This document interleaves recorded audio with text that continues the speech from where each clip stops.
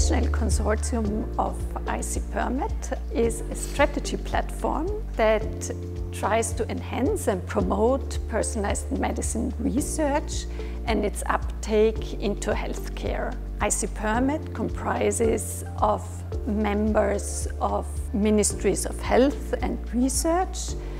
The work of ICPerMed so far resulted in various workshop and conference reports, in joint publications and policy briefs, in a vision paper, and just recently in the development of the strategic research and innovation agenda of the future European Partnership on Personalized Medicine. This European partnership will just kick off from now on and will have a strong impact on the future European research and policy agenda within personalized medicine for the upcoming 10 years.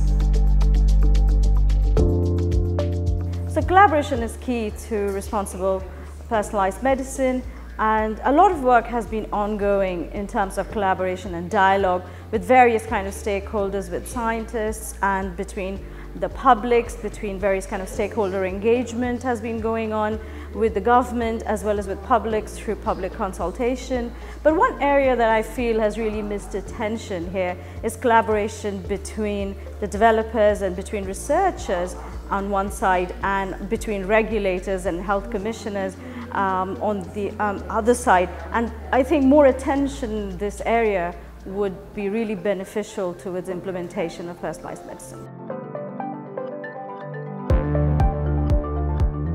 My perspective, it's incredibly important that there is international collaboration. I think in the past science has been focused on high-income countries, and the issue with high-income countries is we're not representative in data sets, we're not represented in the voices at the table around enabling personalised medicine, and we're not represented in the technologies that are doing it. And the technologies can't work in these settings as a result of that. So by us all collaborating, we'll have diverse data sets, we'll have different voices at the table and be able to remove these barriers for inequality and truly enable global personalised medicine.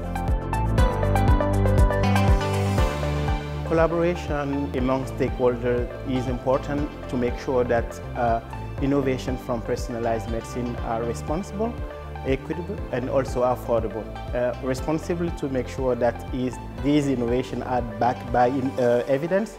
Also equitable to make sure that these innovations benefit all segments of the population, and also affordable that we have the finances to pay for these innovations.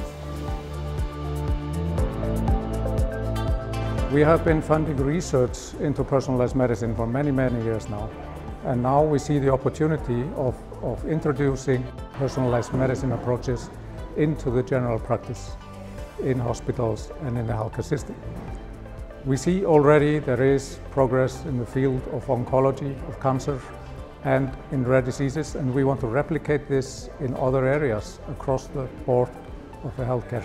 We think there is a lot of benefits for patients, for the healthcare system itself, and for the general public in doing so.